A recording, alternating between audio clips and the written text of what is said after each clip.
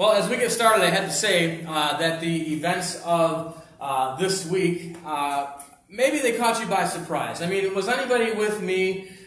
You really thought that the nomination of a new Supreme Court justice would bring the nation together? Isn't that what we all thought? That it would just bring us all together to coalesce and be united, just like our name, the United States of America. Of course, I'm speaking facetiously. Nobody thought that this would bring us together. We knew it would cause great division, although many of us are surprised as to what has happened. After weeks of hearings and then one day of riveting, the whole nation gripped by what happened on Thursday on our television sets, riveting, heartbreaking, conflicting testimony from Dr. Ford and Judge Kavanaugh. Our nation certainly remains as divided, if not more divided, than ever. At least that's the way it seems. And now the midterm elections are upon us. We're about to be inundated by television commercials and radio commercials and signs and people wanting us to, sign our name below this person so they can get on the ballot. And people wanting us to vote for that person and all kinds of door hangers and whatnot. And pretty soon after the midterm elections, presidential candidates are going to start testing the waters, and then we'll be dealing with that again for the next 2 years. It's hard to see our nation ever truly coming together. And you might say, man, has there ever been a political climate like this? Well, there certainly has.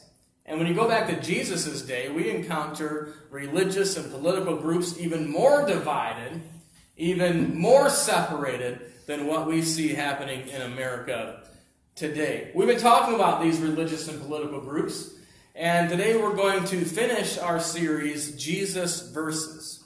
Jesus Versus. First of all, we talked about Jesus versus the self-righteous, highly religious group. What are they called? Pharisees. The Pharisees. Self-righteous, highly religious Pharisees. We talked about Jesus versus the super smart and smug and sophisticated Sadducees, part of the religious elite with political connections that we'll talk about again today. Then we talked about the extreme escapists. They were the Essenes. And just like within all of us, there might be that self-righteous little Pharisee who tends towards salvation by works and trying to do it on our own and focusing on the outward appearance and not the inner work of the Holy Spirit in our hearts. Just as there may be that super smart, sophisticated, smug Sadducee, so also there tends to be within us that extreme escapist who just wants to retreat from the world into our cloister, who just wants to gather within the four walls of the church and have our Bible studies and have our discussions and all those things that we need to feed our faith, and yet we never do what Jesus said. We don't go. He said we are to be in the world, but not of the world. And so sometimes, like the Essenes, we focus so much on not being of the world that we retreat completely from the world and have no gospel impact upon the world, in the world, as Christ has called us to do. Last week we considered the extremist groups that make up what we call the Zealots today. The Zealots.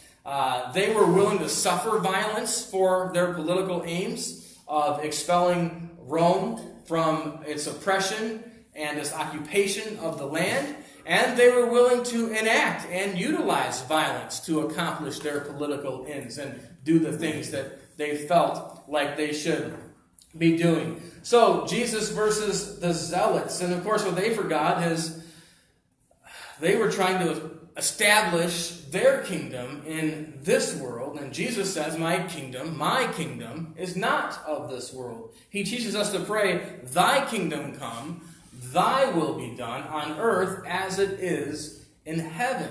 And so for us as Christians, it is the eternal kingdom reign of Christ that we seek, not some fleeting earthly crown.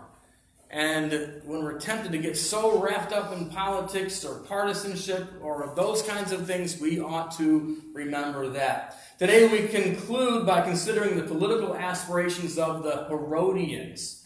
The Herodians. And we'll talk about them in just a moment. Just as has proven true in America's past, so was true in Jesus' day. Nothing brings divided people together more cohesively than a common enemy.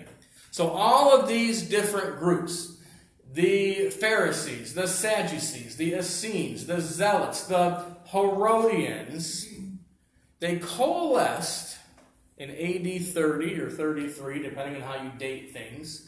They coalesced against a common enemy in Judea, in Galilee. Who was that common enemy? Jesus. All were allied against him. And we'll talk about a few of those stories this evening. So what do we know about the Herodians? First of all, they were a political party who supported the dynasty of King Herod. A political party who supported the dynasty of King Herod. So Herod, Ian, Herodians.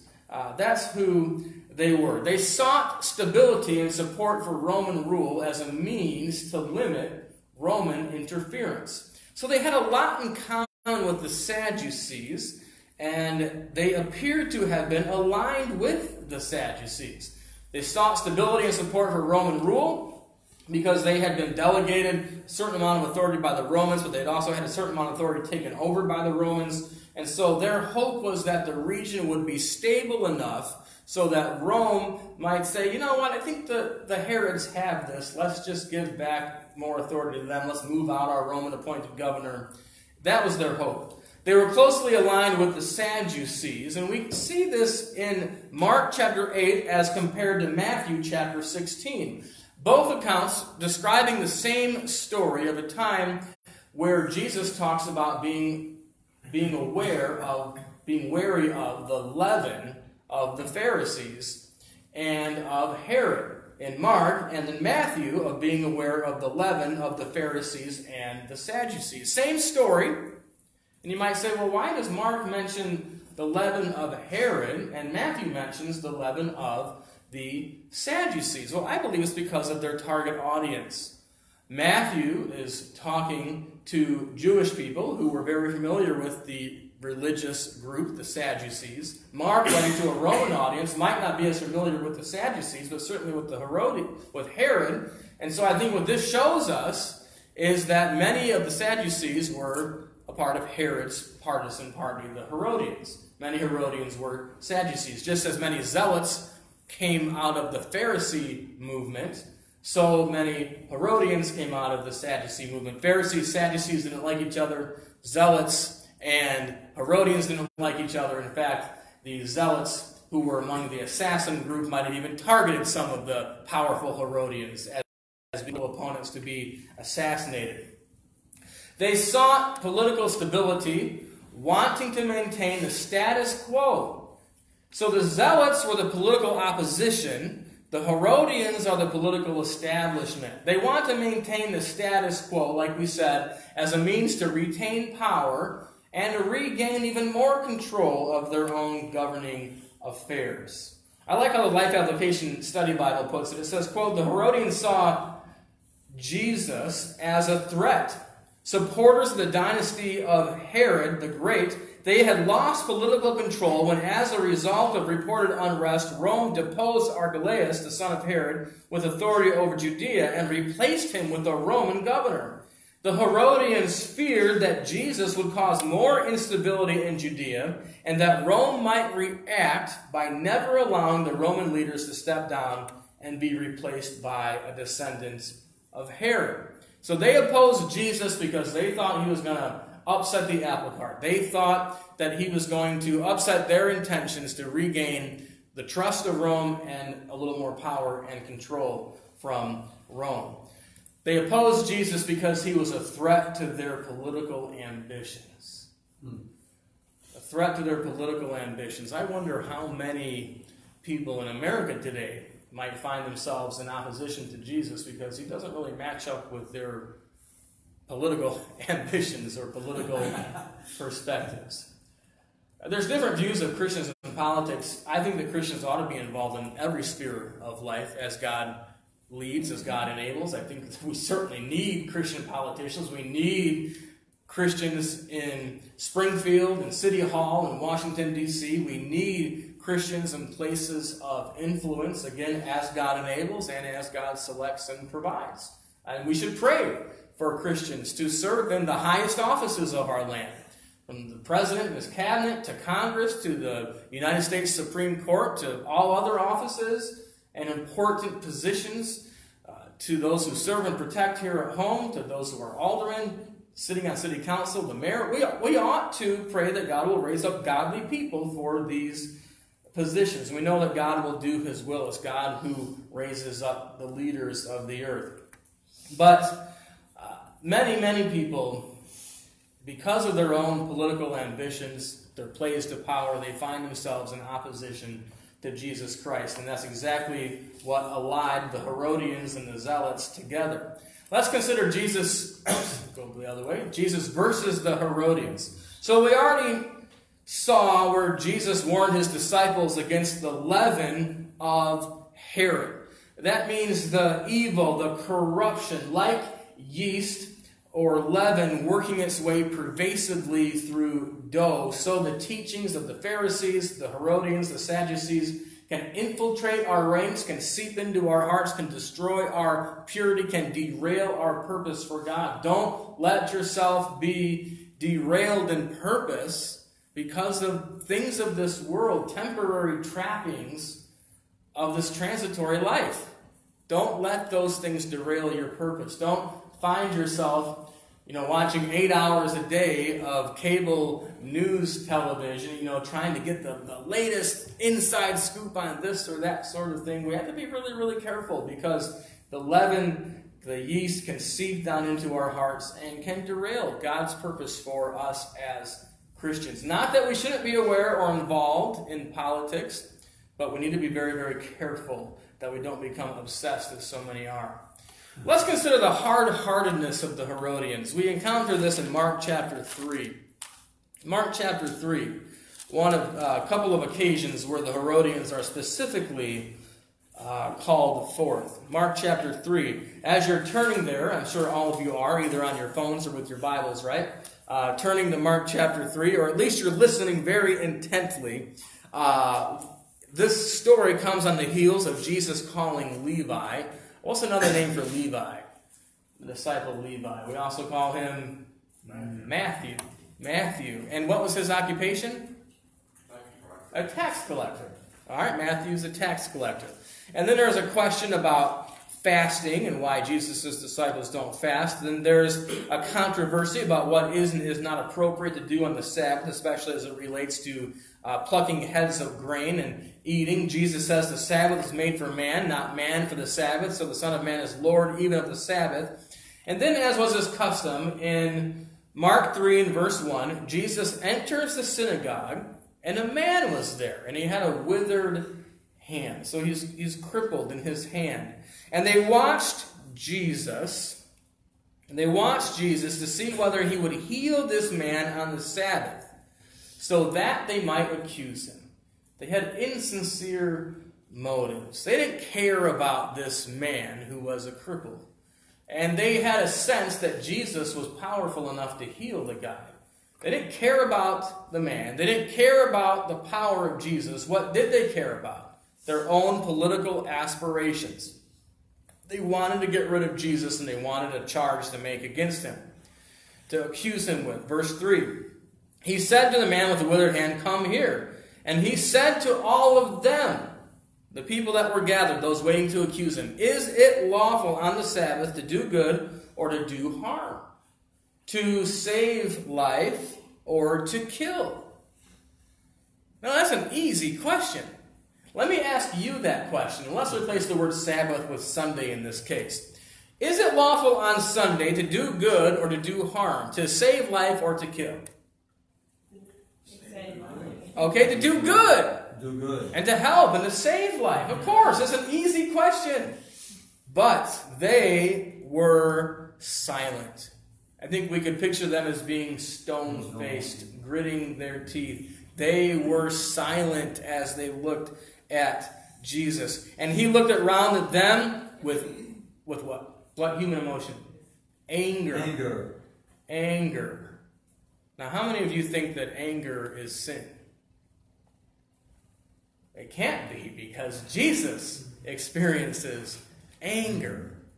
He looked around at them with anger. This is a good reminder that Destructive anger, yes, is sin. But constructive anger, holy indignation, holy discontent, this is righteous. Righteous indignation, as we might call it. He looked at them in anger. He's livid, and he's grieved at their hardness of heart, that they would be so uncaring, and that rather than having a soft heart to the miraculous Messiah in their presence, they rather are looking for an excuse to accuse him to maintain their power and position in society. Wow. Grieved at their hardness of heart, he said to the man, "Stretch out your hand." And the man stretches out his hand, and his hand was restored. It was made whole, made right. Did they say, "Oh man, we're so sorry, Jesus, we were totally wrong. That's incredible. What a miracle!" No. Their hearts were hard. It's a good reminder when somebody's heart is hard, even a miracle right in front of them is not enough. When their hearts are hard, we got to pray for soft hearts. The Pharisees went out and immediately held counsel with the Herodians against him, how to destroy him. How to destroy him. Pharisees don't usually get along with Sadducees, don't get along with Herodians. All right? And yet, what brings them together? Their mutual concern about Jesus. The Pharisees were popular amongst the people. Jesus threatened that. The Herodians had a sense of power and position. Jesus threatened that. And so they come together. They come together to try to destroy him. We're reminded of Psalm 2, verse 2. The kings of the earth set themselves, and the rulers take counsel together against the Lord and against his anointed. So, the hard-heartedness of the Herodians on display in Mark 3. The insincere hypocrisy of the Herodians on display in Mark chapter 12. Mark chapter 12, verses 13 through 17. They sent to him some of the Pharisees and some of the Herodians to trap him in his talk. So they've been scheming for quite some time. From the year of popularity described in Mark chapter 3, now we come to Tuesday of Holy Week. So this is very close, just a couple of days before the Last Supper, before the trial, before the beating, the crucifixion. Just a few days before all of this is about to happen during Holy Week, probably on Tuesday, the Pharisees and the Herodians have been scheming together, and they came up with a great question to trap Jesus as he's in Jerusalem, as the Romans are on a high alert to even the slightest fomenting of rebellion. They came up with a question. Maybe it took them 2 years to come up with this question. I'm not sure. But they knew how to trap Jesus. They came and they said to him, "Teacher, we know that you are true and do not care about anyone's opinion. For you are not swayed by appearances." Literally, it means you do not look at people's faces. What they said about Jesus is indeed true. That you are true. Yes, he is true. He's the way, the truth, and the life. You do not care about anyone's opinion. He doesn't need to hear someone's opinion about a person because he knows the person's heart.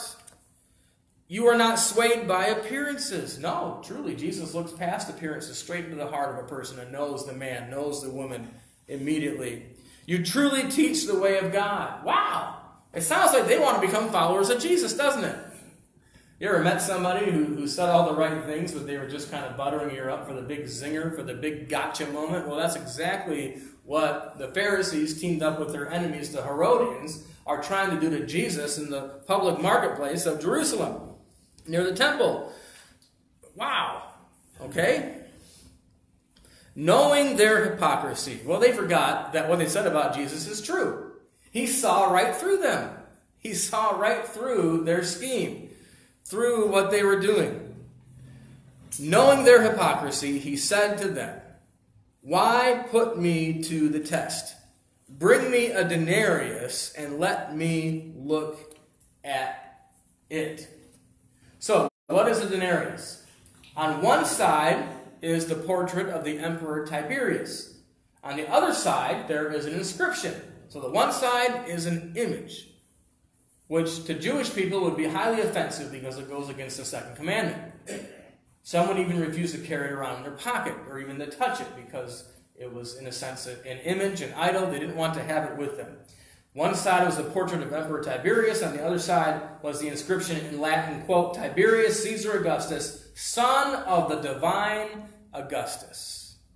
So here we have an inscription ascribing deity to Augustus and to his son Tiberius. The coin was issued by Tiberius and was used for paying tax to him. So the whole point of the coin is for the people to use it in paying tax. Many devout Jews, like I said, refused to carry it, even in their pocket, because the image broke the second commandment, because the inscription ascribed to Caesar deity, honoring him as a false god. So Jesus says, bring me a denarius, let me look at it. And they brought one to him.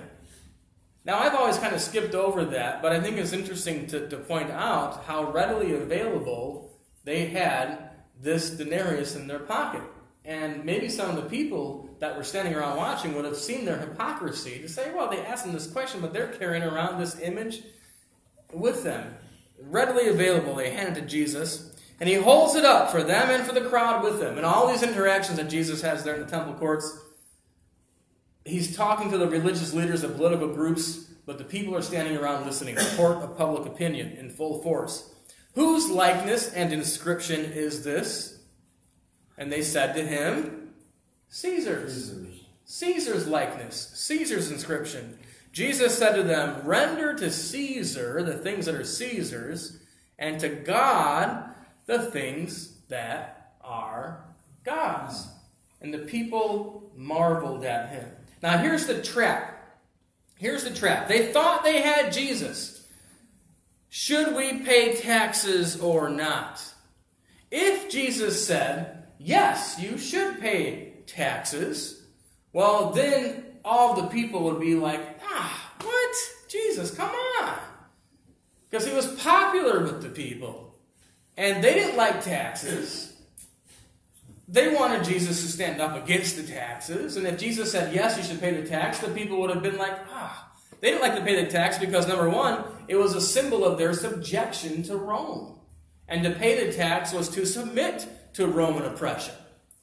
Number two, they didn't like to pay the tax because it went to not only support the emperor, but it also went to support pagan temples and the lifestyles of the rich and famous in Rome, which were highly immoral and pagan in their orientation. So they didn't want to pay the tax.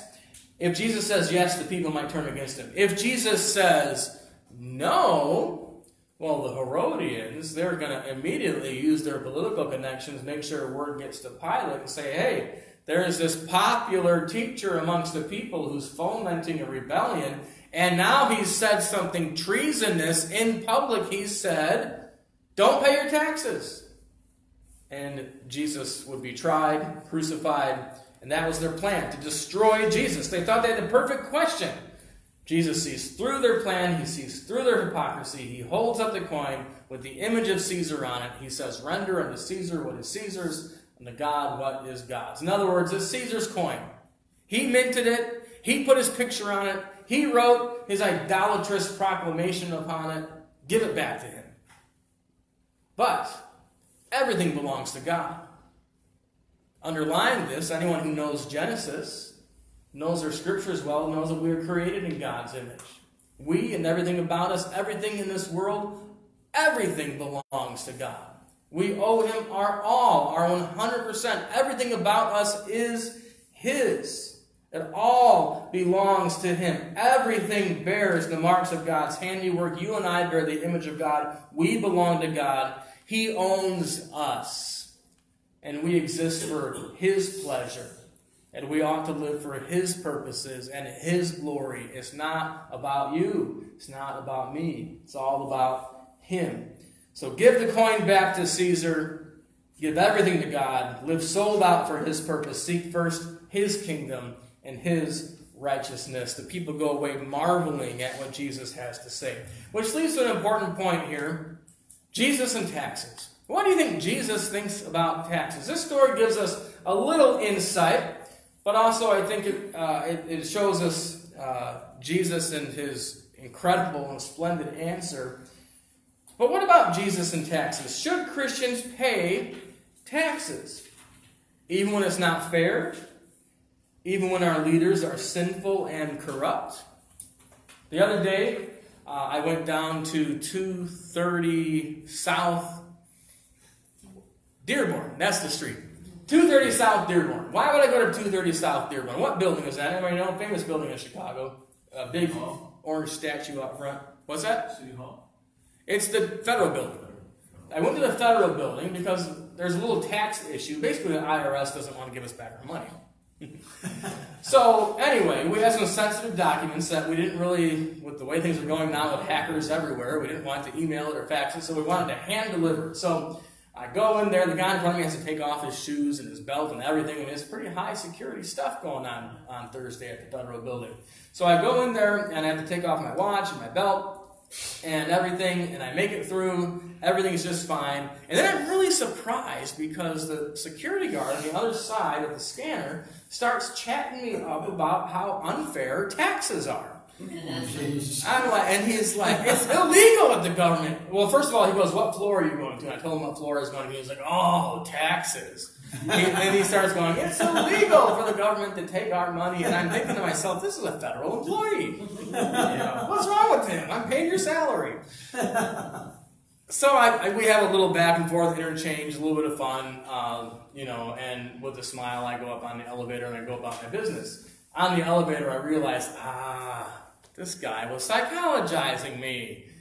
He wanted to see if there was fire in my eyes. He wanted to see how I was going to respond to this statement about taxes. He was trying to figure out if I was a bad dude with bad intent. I get what's happening here. So I hand-delivered my stuff, and we were all set, and hopefully we'll be all set sometime very, very soon. So, IRS, if you're watching, let's get this taken care of. I'm a good Christian citizen.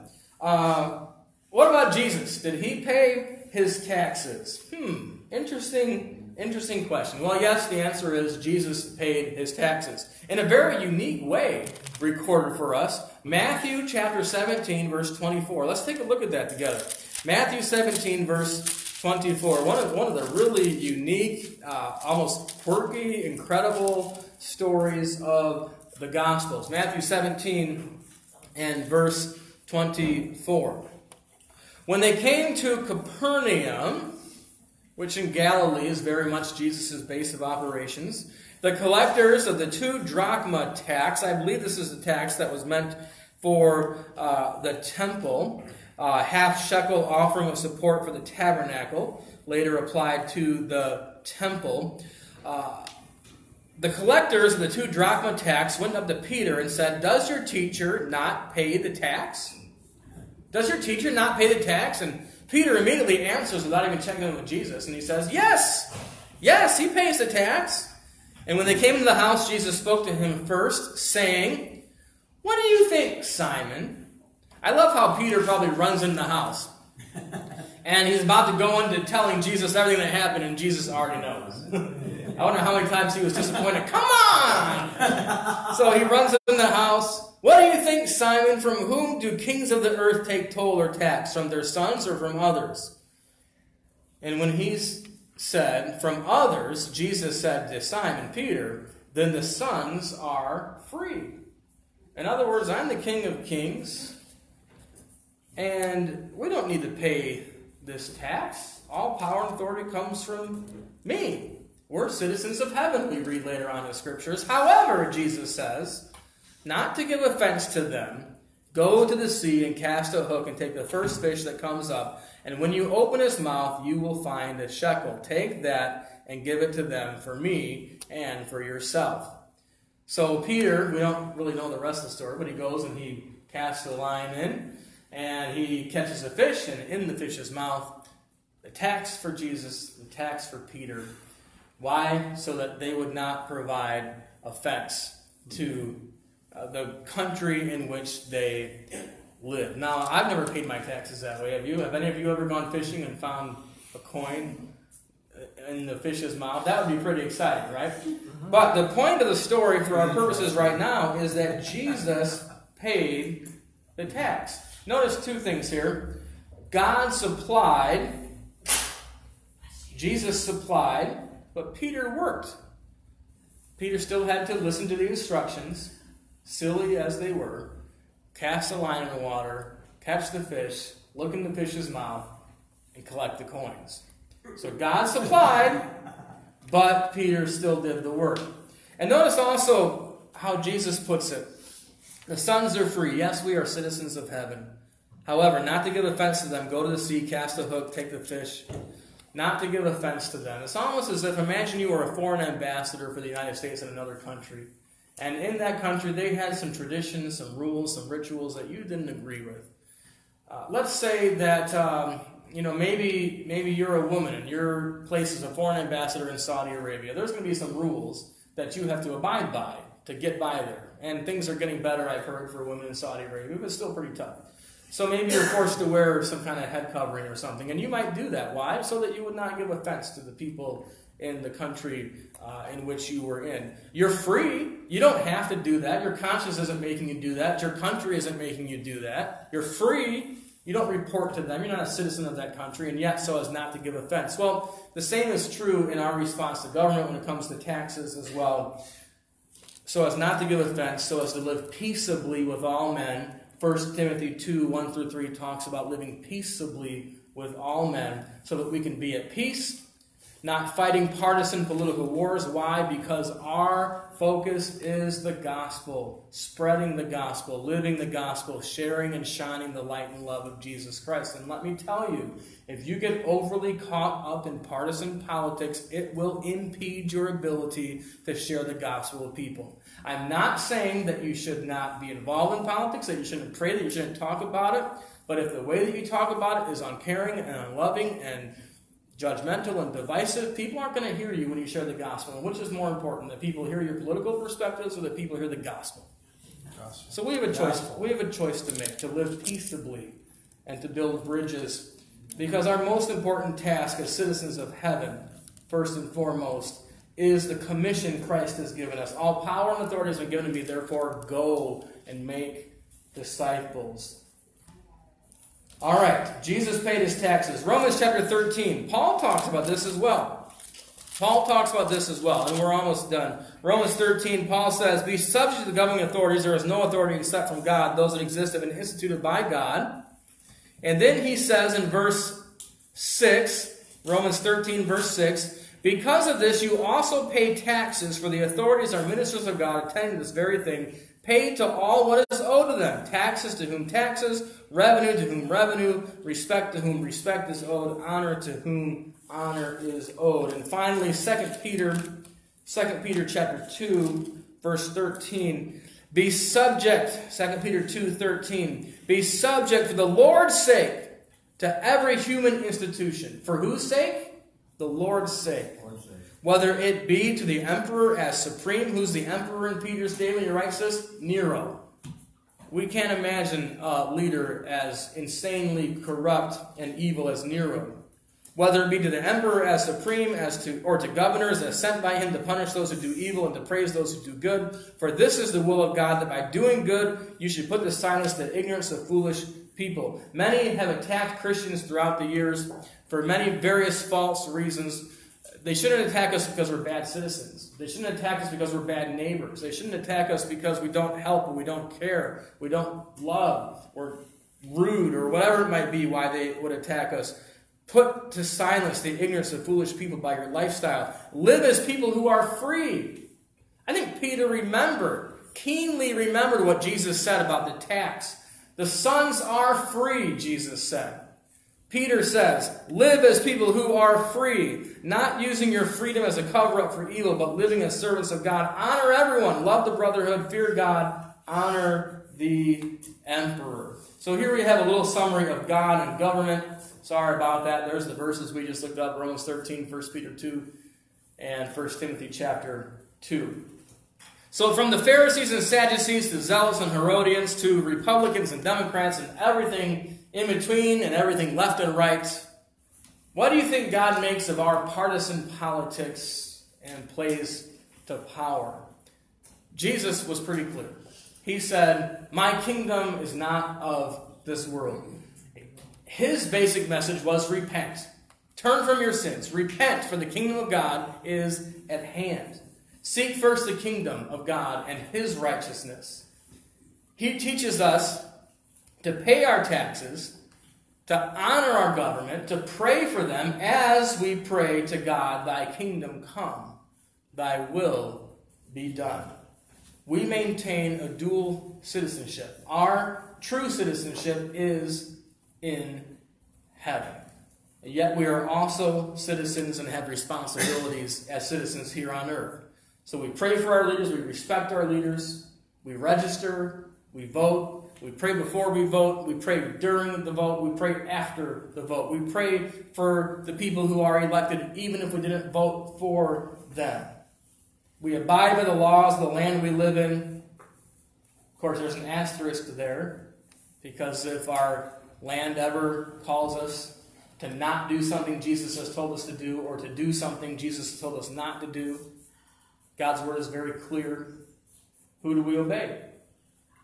The apostles were told, don't speak anymore in this name. You're causing uproar. We don't want you to do it. Don't speak anymore in this name. You can believe it, but don't speak to the people about it. And they said, we can't stop speaking about what we have seen and heard. Who should we obey, God or man?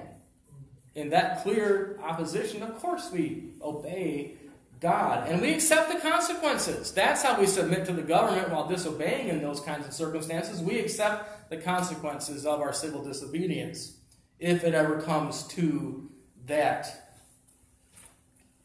Never ever forget whose image we bear and whose commands we follow. We belong to our Lord Jesus Christ. We bear his image. We belong to him above all else and all others. We obey his voice. We follow his lead. So, a lot of people are going to ask you in the next few weeks, whose side are you on? Who are you going to vote for? This party or that party, this person, that person. Which team do you play for? Which team do you play for? Whose side are you on? And the correct answer is neither. Neither. We're on God's side. We report to a higher authority, the ultimate authority. I love how Tony Evans puts it. He says, Jesus didn't come to take sides. He came to take over. He wants to be king of your life and king of your heart. Let's watch this 1-minute video. If we can get the lights in the back, please. A 1-minute video. Tony Evans gives a great illustration from football about how this works, especially in the realm of politics.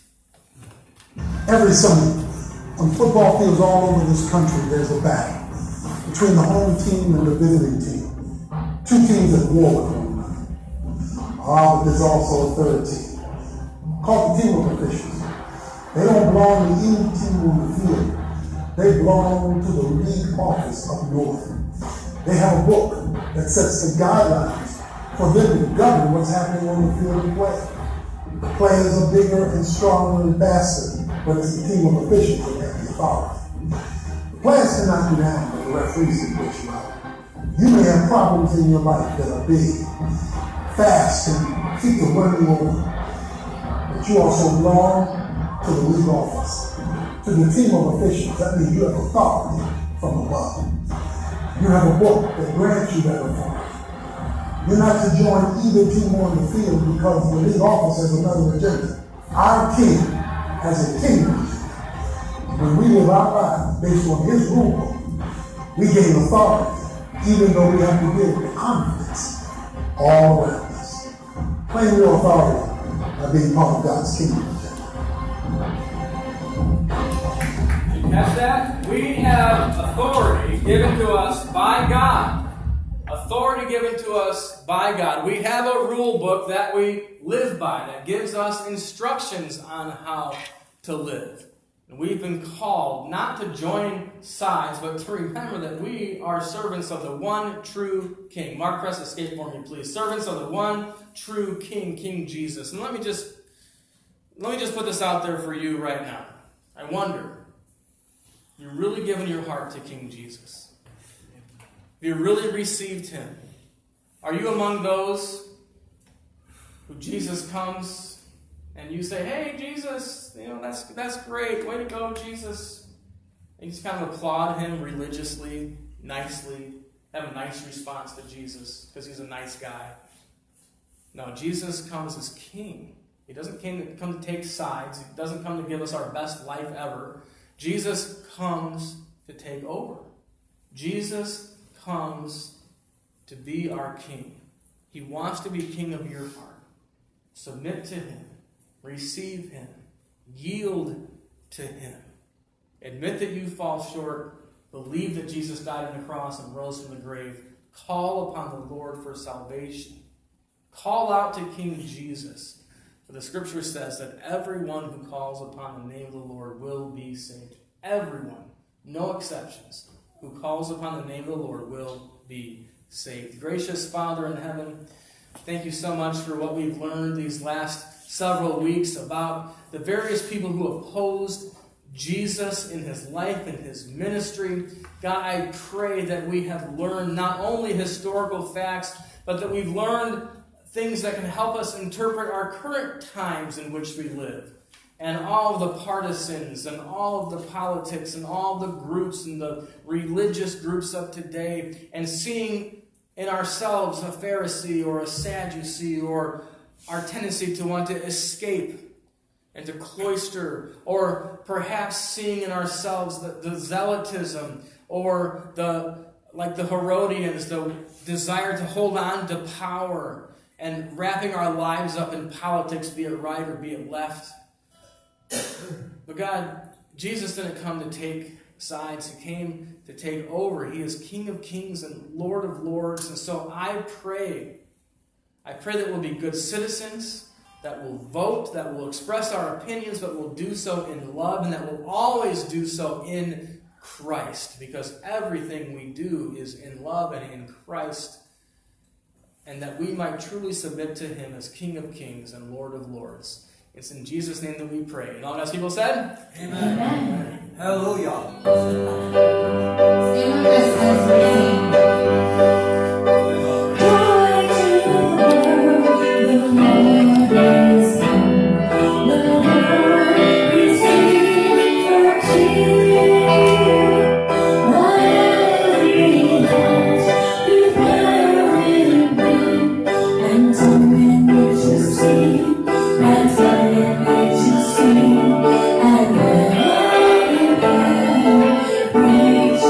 Sing.